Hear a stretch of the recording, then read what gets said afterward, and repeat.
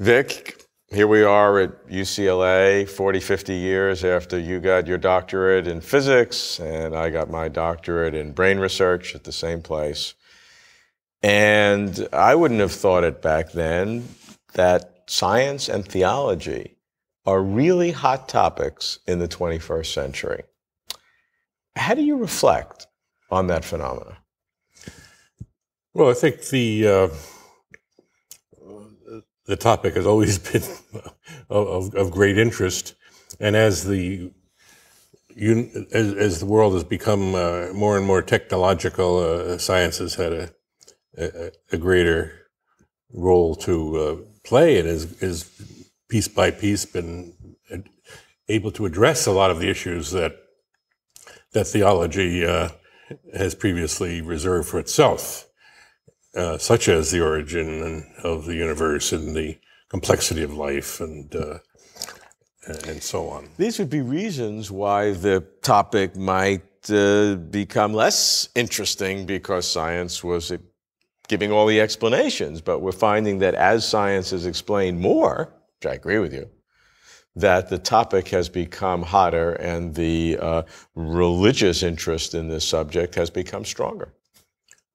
Yes, I think that it's another issue as to why we still have religion after all these centuries of science. It's kind of another question that I don't particularly care to get into, because that's the way people think, and you knew more about that as a brain scientist. How do you see the different methodologies between science and religion? Yeah, well, you see, I think that's the difference, that the theology has always been based on the assumption that God exists, and then we try to come up with a logically consistent story. And I respect that attempt. I mean, I think the people who have been doing theology right from the beginning have been trying to come to grips with a phenomenon that really defies a lot of common sense and so on. So they've tried to tackle those questions right from the beginning. And right now you do have two groups of theologians. Some are very interested in trying to disparage science and to say that, well, science isn't everything and science can't answer everything and so on. But then there's another group of theologians, I call them the premise keepers, who are honestly trying to describe God that's on the one hand consistent with traditional teachings, and on the other hand consistent with science.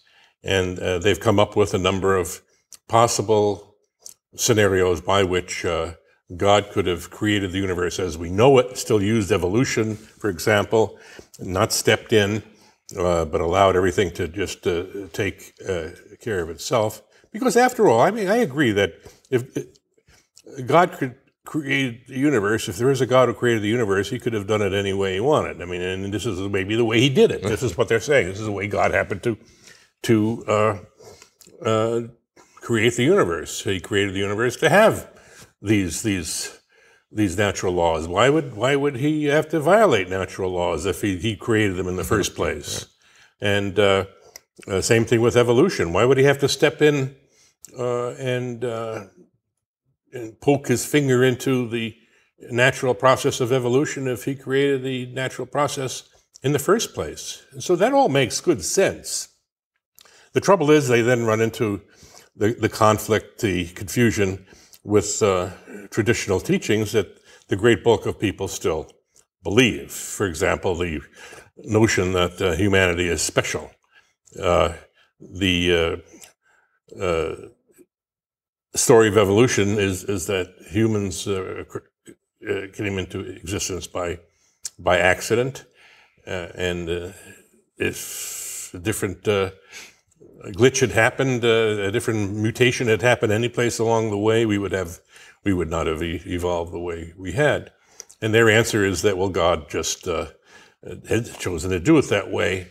Humans aren't special. They're just one particular way that God's ends are achieved. And that does work. You can imagine such a God. I don't see any need for such a God. There's no evidence for such a God. But such a God would work. The trouble is, it's a God that's quite at odds with what most people think of as God. So you're saying their arguments are internally consistent, they're consistent with science, but maybe fail to achieve what even they might want, or certainly the vast number of people who believe in those theologies would want. Yeah, it's hard to see people rushing off to worship a God that an evolutionary God, or a God who just works with natural phenomena. It certainly explains why we get disasters, for example, natural disasters. You wonder how a God that really is a good God, that really has the interests of humanity in mind, would allow so much destruction year after year. This kind of God would do it. Certainly praying to such a God isn't going to do you any good. You're not going to change his mind about it. And if that's the kind of God you want to worship, fine. I don't see people rushing off to the new church of naturalism. There are such churches, naturalistic churches. On any subject you want to put, any view, there'll be a religious organization that will espouse because it. that's a good way to get a tax break. What do you think about the dialogue between science and theology, or the debate, or some people, or constructive dialogue? Is this a useful thing? Sure, but I think the problem I've had from the beginning when I've tried to do this dialogue is theologians refuse to consider the existence question, the God existence question. They always want to start from the assumption that God exists and then work from there. And I want to go back and say, well, let's argue about whether God exists. That's the fundamental question. And they're very reluctant to even indulge in that anymore, because I think they know that all the arguments for the existence of God that have been raised over the years fail. They're well aware of that. They've studied them in school, and they haven't. Occasionally they come up with new ones. There are some modern theologians who come up with new arguments. What they, for the most part, do is come up with probability arguments. God is a more probable hypothesis than no God, but that's the best they can do. They can no longer really provide any strong case. These arguments like inference to the best explanation, yes, the probabilistic ones, and what do you make of those arguments? Well, that's the best we can do on both sides. When I say in my book subtitle, I say how science shows that God does not exist. I don't say how science proves that God does not exist, because the word proof usually infers some kind of certainty. Although in science we do use proof the way it's used in a law court, namely proof beyond a reasonable doubt. So we do use it that way, but we don't use it the way you use it in mathematics or logic as certainty. So that's all you can do on either side, I think, is to argue probabilistically which is the best argument, which is the best explanation of the various phenomena. Now, I claim I've looked at these, and that I come to the conclusion that the probability of God is not zero, but very low. How do you see the different methodologies of science and theology compared and contrasted?